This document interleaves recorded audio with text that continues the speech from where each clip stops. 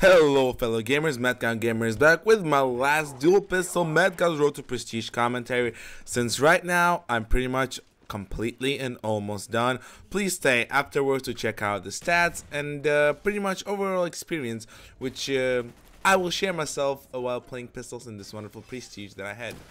Now, let's start off. We're playing on Villa once again. I played on this map many times. You've seen me pwn on this map like nobody's business, but I wanted to show this last gameplay since I did a very good score considering this is Team Slayer and not domination game.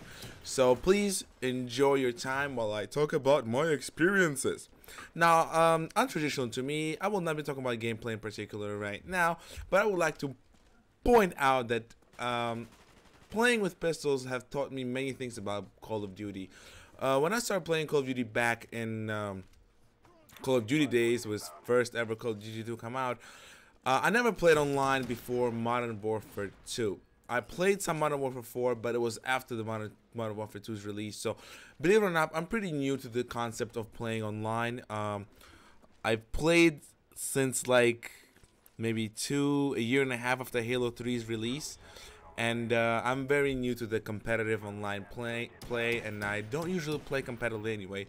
But back to my original point, what Black Ops taught me in terms of pistol gameplay is that frustration is unavoidable part of the game and there's nothing you can do about it. The best thing one can do is just simply take their time, pick what they want to do, and just enjoy the game the way it comes.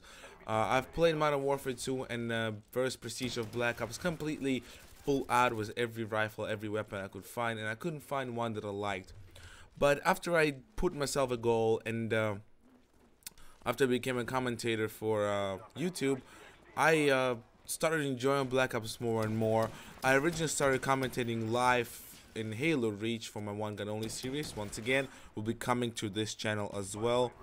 And it was all done live, and I got some pretty decent results. However, I miscounted the view count I got there, and I thought I would get it here as well. I also thought that my community from my main channel would transfer themselves here as well, but that's not the case. And you know what, that's good as well, because completely new audience, completely new set of people, always good and always nice.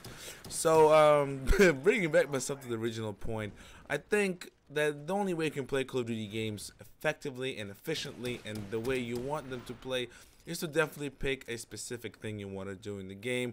Pick yourself a goal outside of traditional ranking up and getting perks, and just play it like that.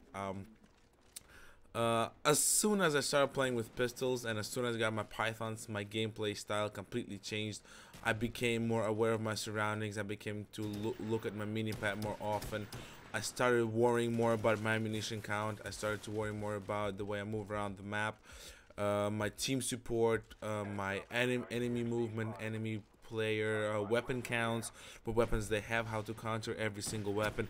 I would say that surprise attacks like you just seen right now is probably one thing that I learned effectively playing Black Ops, and the fact that I challenged myself playing with pistols, something that is pretty hard to play with, also brought pretty much a new experience to me in terms of Black Ops and Call of Duty in general. But I must say that commentating, doing commentaries in general is what made me play this game more and more. I will say right off the bat, I never liked Call of Duty games. I liked them only for single player and only World War II types, because World War II games is what I grew up with. That's what I love. I love the concept of World War II. I love the concept of bolt action rifles. The moment I got into Modern Warfare 2 and Modern Warfare 1, Call of Duty 4, I didn't get disappointed, but oh, look at that, look, I love this part. Kill 1, kill 2, and kill 3. A nice triple kill right from the back of the enemies was really nice. I will definitely say that this was an experience worth having through all the downs and all the ups. I think that any gamer, self-respecting gamer, really should check this out and play with something they consider to be subpar, and do really great in it and enjoy their time regardless of their stats, KD, and other useless crap that people all worry about when playing these games. And probably another thing that I learned is definitely how to pick perks, how to properly put them on in terms of how to use them, when to use them, probably how to counter different types of kill streaks and how to avoid them. Mostly it relies on luck, but I would definitely suggest to get a more deeper understanding of the game through the eyes of a commentator, through the eyes of a gamer. So I would greatly suggest to play the game the way it comes at you, and just put in something of your own. Before I finish this up, and as always, please stay afterwards to see the stats and the premiere of new series, which will be coming sometime soon. But what I really want to say right now is to thank a few people that got me through this. Indirectly, directly, doesn't matter. First of all, I would like to thank Brumac. He was an incredible supporter. I think he was one of those people that made me do this stuff, because one, the support he gave and provided was very unique. This was hilarious. Look at that. Didn't see, and he still managed to die. The support he gave me, the feedback when he could, and the general like wow even was enough for me to keep going. Just IROC for just being here and starting out at the same time around me. I felt comfortable to see that he is playing and I'm not the only new commentator out there.